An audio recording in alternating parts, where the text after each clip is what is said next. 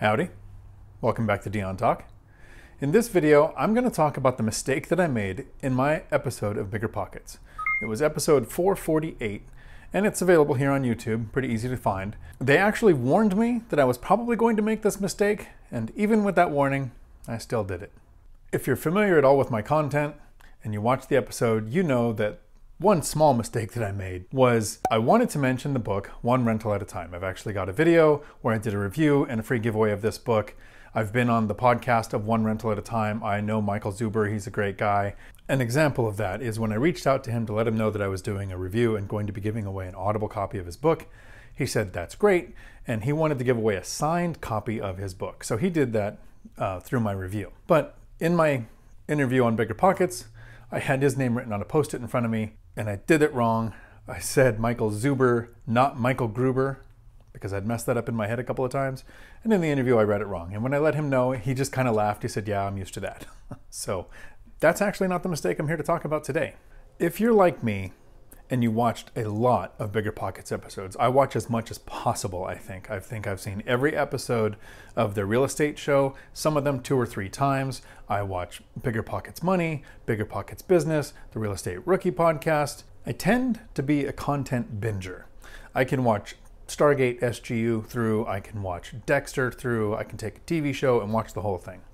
And while it's very entertaining, it's a time sink. When I'm binging things like BiggerPockets, or Minority Mindset, or Graham Stephan, or Meet Kevin, and I'm taking in information that's actually helping me go from a really bad position. You know, I was in a lot of debt, I'm a single parent with 3 kids, and I chose to binge things that would actually benefit me financially.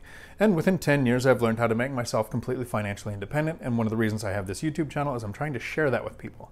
I'm trying to show the average person that within 10 years or less, even if you're starting from a bad position, you can reach financial freedom. And I'm not saying that you have to go completely addictive like I do and binge every episode, but there is a lot to learn from the content put out by companies like BiggerPockets. So while I'm watching shows like BiggerPockets and the Real Estate Rookie podcast where they have guests come on, I would kind of mentally picture the format. You know, how would a story look if you were sharing your content? What questions do they ask? How does the deal deep dive work? What are the famous for? And I would think how I would answer those questions. And thinking how I would answer those questions actually helped me be better at investing because I would want to have a good answer. And having watched the BiggerPockets real estate show, probably for thousands of hours, I have a pretty good idea of what the format is. But I still made the same mistake that David Green warned me that I would probably make. And the editing crew for BiggerPockets did such a good job, they actually made it look like I didn't make this mistake. So I need to thank them. If somehow you've never seen a BiggerPockets episode, I'll take the time to explain how the deal deep dive works. And I noticed this when I was watching it long before I thought there was ever a shot that I would even get a chance to be on a show like BiggerPockets. And hopefully you're catching on now that it was in the deal deep dive that I made my mistake. So as a content consumer, the deal deep dive seems pretty straightforward. Somebody's going to explain the details of an actual property that they purchased. And for me, this is kind of my favorite part of the show. I would like to see several deal deep dives clipped together so I could just watch a couple hours of people talking about their experience of buying a property. But let's look at the deal deep dive from a content producer's viewpoint.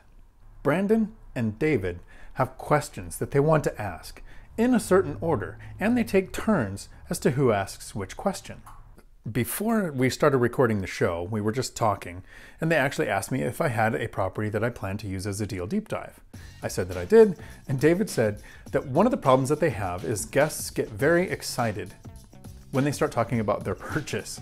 As an investor, if you've purchased a property, think about this. If somebody asked you a question about that, but they only wanted you to answer that question and not give more details, how hard would it be to wait for the next follow-up question? So even though they warned me that I was going to get excited and get ahead of their questions, that's exactly what I did. So if you really listen to the episode, there's a point where Brendan has to kind of recap the questions that we've gone through because some of them they didn't ask, but I covered. So in a form of apology, someday I'm going to go to Hawaii and I'm going to take them both out to Brendan's favorite restaurant, Monkey Paw. But not today.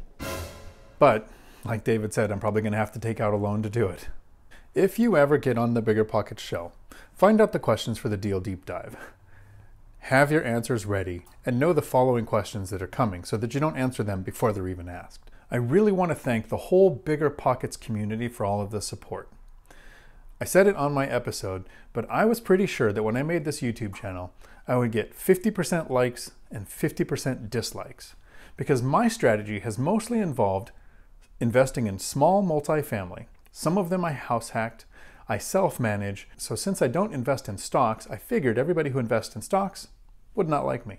And since I invest in small multifamily, I thought everybody who invested in commercial wouldn't like me. And since I've house hacked a couple of times, I figured people who can't house hack for whatever reason wouldn't like me. But this community seems to be full of people who understand that my way is not the only way. And some aspect of what I have done can be applied to what you're doing. Maybe not the whole strategy, maybe not even a big part of the strategy, but something that you can use. And I've seen that by the comments. So every time you leave a comment below, it lets YouTube know that someone likes my content, and it shares my content with other people, because there are a lot of people that are trapped working for a job that don't know that it's possible to even ever, let alone within 10 years, make work optional. As a reward for anybody who made it this far in the video, a really quick tip. When you're saving money to have the down payment, immediate repairs, and closing costs when you're purchasing a property, don't forget that you also need reserves. Lenders are usually going to require 3 months of principal, interest, taxes, and insurance for every mortgage that you have. So the quick tip is, I've been able to do this using a retirement account as my reserves. Lenders will recognize 50% of a retirement account as a reserve for you. You don't have to tap it, you don't have to pull the money out, you just have to prove that the money's in there. So while you're saving that money to actually purchase the property, you don't have to have reserves in cash available. It's best if you do, but it's not a requirement. And if you've watched a few of my videos, you know that one of the things that I like to do is kind of confuse the people who left the video early. So do me a favor.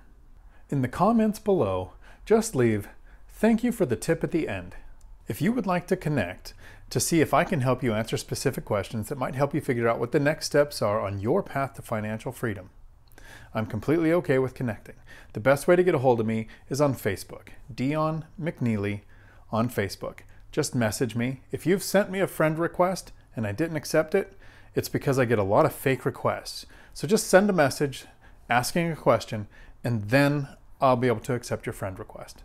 I'm sure everybody understands that Facebook has a limit of friends of 5,000. So I'm getting really close to hitting that, and if I do, I can still answer your questions even if we're not connected as friends. Just send me a message. I really hope I made it worth your time clicking on this video today.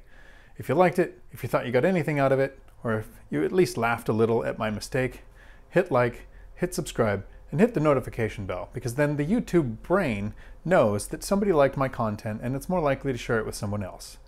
Until my next video, thanks for coming to my Dion Talk. We're sorry, the number you have dialed is not in service at this time.